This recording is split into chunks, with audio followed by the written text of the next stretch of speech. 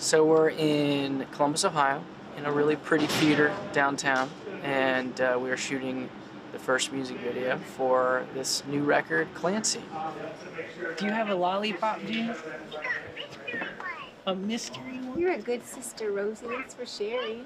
You're A mystery one, she said. My wife shaved my head for me, and my youngest daughter didn't recognize me.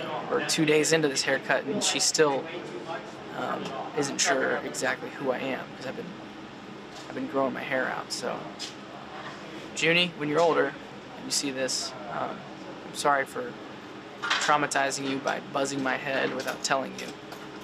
But you're only 1.5. What do you know? You'll get over it. Josh dyed his hair red, but he did just kind of like the underside. It's not really showing as much as I'd like in the video, but just know it's there. When you watch the video, just know his hair's got a red strip around it. Alright, so one of the ideas we had was for Josh to wear sparkly, shiny, beautiful socks.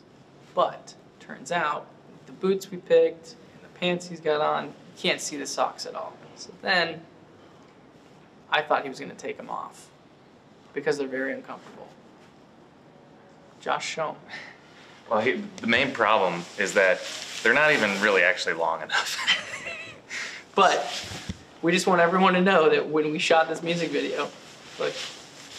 There was a moment where Tyler said, "At least we'll know," and so that kept me keeping them on. Yeah. So then, at one point, a little bit later, I was going to put some other socks on that were more comfortable, and Tyler goes, "Well, we'll know," and so they stay on.